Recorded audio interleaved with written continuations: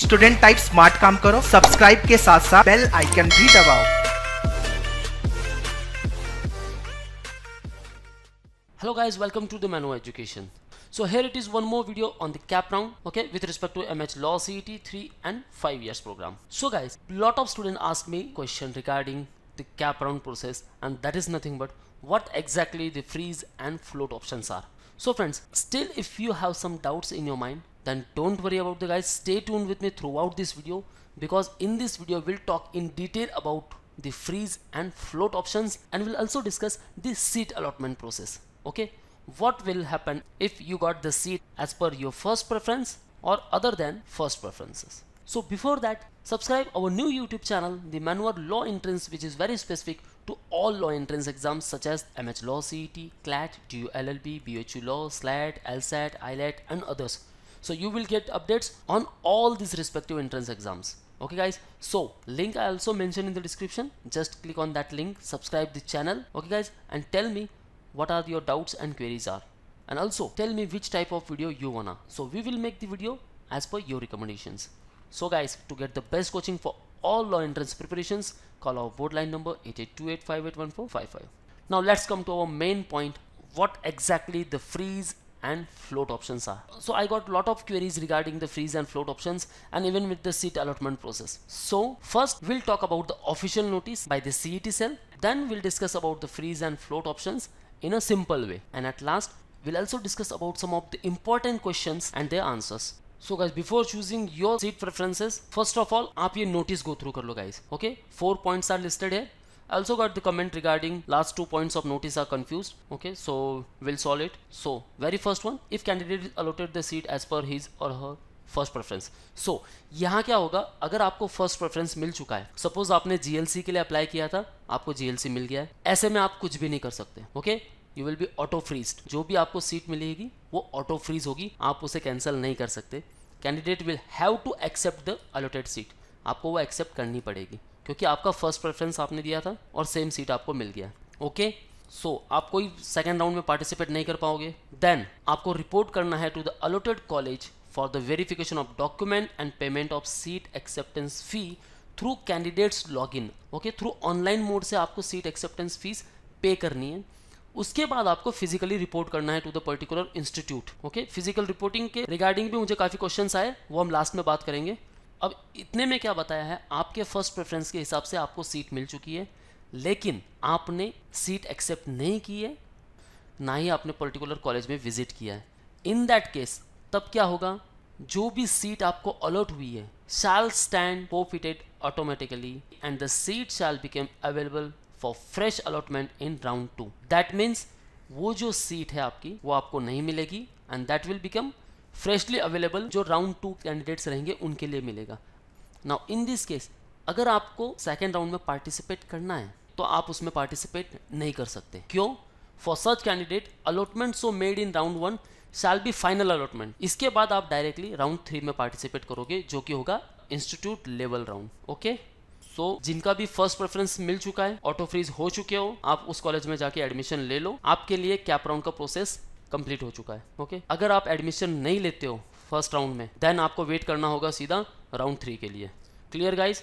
Second one, अब यहाँ क्या बताया, अदर देन फर्स्ट प्रेफरेंसेस. अगर आप उससे सेटिस्फाइड हो और दूसरे राउंड में आप नहीं जाना चाहते, तो आप उसे फ्रीज कर सकते हो थ्रू कैंडिडेट लॉगिन. वंस आपने फ्रीज कर लिया, then you have to report to the particular college for the payment of seat acceptance fees and for the verification of the document. So once you freeze the seat, that means that will be your final allotment. So you cannot participate in round 2 once you will freeze. Okay, now again there is option. काफ़ी confusion हो रहा था ये 2 point में.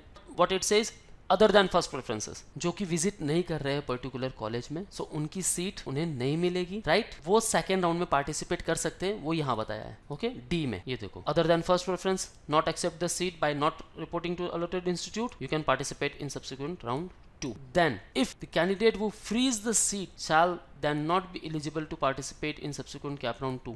So जिन्होंने freeze कर दिया है वो कैप राउंड 2 में पार्टिसिपेट नहीं करेंगे. अगर उनको पार्टिसिपेट करना है, then they will have to cancel their admission of round 1 through college login. Now still if you have any confusion, we'll see in a simple way. So हम यही थे the freeze and float options. So friends, अगर हम बहुत ही simple तरीके से बात करें, then freeze means समझ गए होंगे आप, एक जगह जम जाना, राइट। एंड फ्लोट मीन्स आप फ्लोट कर रहे हो यहाँ से वहाँ और वहाँ से यहाँ, और आप बोल सकते हो first round to second round, second to third round. लेकिन फ्रीज मीन्स फर्स्ट राउंड में फ्रीज हो तो वही रुक गए, सेकंड राउंड में फ्रीज कर दिया तो वही रुक गए, आगे नहीं जा पाओगे, right. So guys this is the simplest way to understand what exactly the freeze and float options are. But the process of freeze and float is little bit confusion. So what exactly happened in the freeze and float, जो कि हमने notice में already discuss कर लिया है, उसी को हम कुछ सिंपल तरीके से बात करेंगे। So we have to talk about the seat allotment first. Okay guys, आपने जो भी प्रेफरेंसेस दिए थे, फर्स्ट, सेकेंड, थर्ड, फोर्थ, आपने ये चारों प्रेफरेंसेस दिए थे। फॉर एग्जाम्पल GLC को आपने दिया था फर्स्ट प्रेफरेंस, ILS को दिया था सेकेंड प्रेफरेंस, प्रवीण गांधी को दिया था आपने थर्ड प्रेफरेंस, और फोर्थ प्रेफरेंस आपने दिया XYZ कॉलेज को। Now the process starts, that is nothing but the seat allotment process. So very first one, जो भी प्रेफरेंसेस दिए हैं उसके लिए authority with respect to your marks, जो भी आपके CET में मार्क्स हैं, for example ABC, according to that and according to each particular college cut off आपको एडमिशन मिलने वाला है। ये बात तो आप जानते ही हो। सो फर्स्ट प्रेफरेंस अगर आपको GLC मिल चुका है, सो दैट मीन्स ये क्या हो गया, ये हो गया ऑटो फ्रीज, क्योंकि आपको आपका फर्स्ट प्रेफरेंस मिल चुका है GLC। So you can not participate in second round. Simple guys. Now यही GLC आपको अगर फर्स्ट प्रेफरेंस में मिल चुका है और आपने रिपोर्ट किया नहीं, सीट एक्सेप्टेंस फीस पे नहीं की, तो क्या होगा, तो आपका एडमिशन GLC में कैंसिल हो जाएगा और आप सेकेंड राउंड में पार्टिसिपेट नहीं कर पाओगे। आपको सीधा जाना है थर्ड राउंड में, जो कि है institutional level round. Clear guys, ये हो गया आपका first preference. Simple. Now will talk about the other than first preferences. So GLC तो आपने फर्स्ट प्रेफरेंस दिया था, लेकिन आपको ILS मिल चुका है। ओके, आपको other than first preference, that means आपको ILS मिल चुका है। अब ILS के लिए अगर आपने फ्रीज किया है, आपने सोचा चलो GLC में नहीं मिला, ILS में मिल चुका है, मैं ले लेता हूँ, फ्रीज कर लिया, फिर क्या होगा, you can not participate in second round, क्योंकि यहाँ आपने फ्रीज कर लिया है। That means you are taking admission in to the ILS college. सो आपको क्या करना है, report to the ILS, seat acceptance fees पे करो, then report physically to the ILS for the verification of the documents. जो भी डॉक्यूमेंट्स है verify करना है और वहाँ आपको एडमिशन ले लेना है। So will talk about all the chances. Okay, so this one the first chance. Second one, अगर आपको ILS मिला है, because it is other than first preference, सो आप चाहते हो कि मुझे ILS में एडमिशन नहीं लेना है, I was looking for GLC, सो आप क्या करोगे, ऑप्शन को फ्लोट कर दोगे। ओके, अब यहाँ अगर आपने ऑप्शन फ्लोट कर लिया है, then you can participate in the second round. Yes, अब सेकेंड राउंड में आप ट्राई कर सकते हो GLC के लिए। बट फ्रेंड्स, यहाँ क्या होगा, आपने ऑप्शन फ्लोट किया है, सेकेंड राउंड के लिए चले गए हो, GLC के लिए अप्लाई कर रहे हो, बट जो ILS की आपको सीट मिली है ये कैंसिल हो जाएगी, because you are participating in second round और यहाँ आपने कोई सीट एक्सेप्टेंस फीस पे नहीं किया है। So this is the second chance. Now third chance, अगर आपको ILS मिला है, ओके, आपको GLC चाहिए था, देन आपने उसे फ्लोट कर लिया, बट आपने सीट एक्सेप्टेंस फीस पे की है ILS को, okay, then you can participate in second round और आप GLC के लिए ट्राई कर सकते हो। अगर GLC में एडमिशन मिला, सो आप यहाँ सीट एक्सेप्टेंस फीस पे करोगे, डॉक्यूमेंट्स वेरीफाई करोगे, ये एडमिशन आप कैंसिल करोगे। और यहाँ अगर GLC में नहीं मिला, then you can take admission to the ILS, क्योंकि यहाँ आपने सीट एक्सेप्टेंस फीस पे की है। ओके गाइज, सो ये हो गया आपका third chance. Now fourth chance, आपको ILS मिल चुका है other than first preference and you not report to the allotted college, then also you can participate in the second round for the betterment of seat. So these all are the chances. Simple सी बात है, freeze कर लोगे आप आगे move नहीं कर पाओगे, आपको फ्लोट करना है आप आगे मूव कर लोगे। So this is all about the freeze and float options. Now we'll talk about some of the question and answers. Okay, so lot of questions I got from the students. So first one was very difficult one, क्योंकि उसमें ये लिखा था list में नाम ही नहीं है। So guys, for those candidate जिनका लिस्ट में नाम नहीं है, फर्स्ट आप लिस्ट को चेक कर लो ठीक से। Okay guys, second once, what are the chances, अगर आपके प्रेफरेंस आपने जो भी दिए हैं उन कॉलेजेस के कट ऑफ और आपके मार्क्स, इन दोनों पर डिपेंड करता है। आपके मार्क्स अगर उतने नहीं आए हैं, उन पर्टिकुलर कॉलेज में आपका एडमिशन नहीं हो पाएगा, या तो आपने प्रेफरेंसेस कम दिए हैं। सो मेक श्योर गाइज कि अगर आपके मार्क्स कुछ कम है तो आप प्रेफरेंस लिस्ट को बढ़ा सकते हो।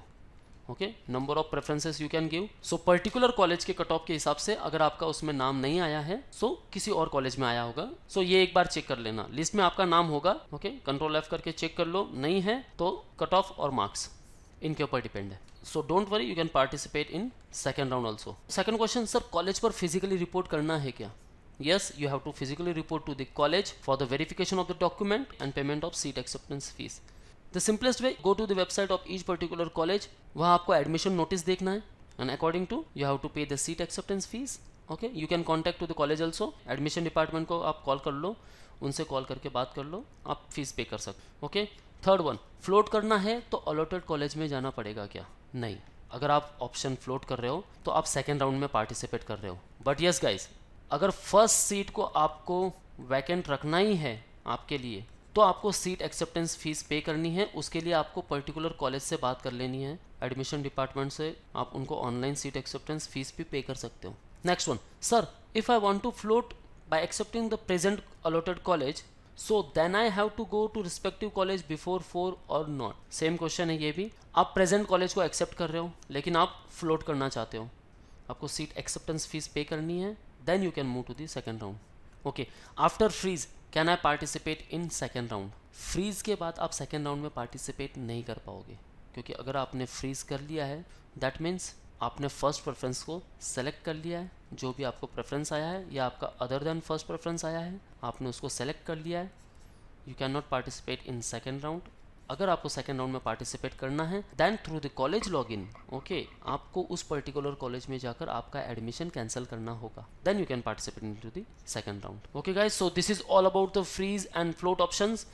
Still, if you have any doubts regarding freeze and float and even of the seat allotment process, then guys feel free to ask me in the comment box. So we'll try to give answer for all of your queries, or we'll make a separate video on that also. So don't worry about the cap round process. Just visit to the official website of particular college. Go to the admission notice part. The date is 30th Jan to the 4th of Feb. Okay. Between this, take the admission in your particular college. Go for the verification of the documents. And those who not got any college in the first round, for them all the best in the second round.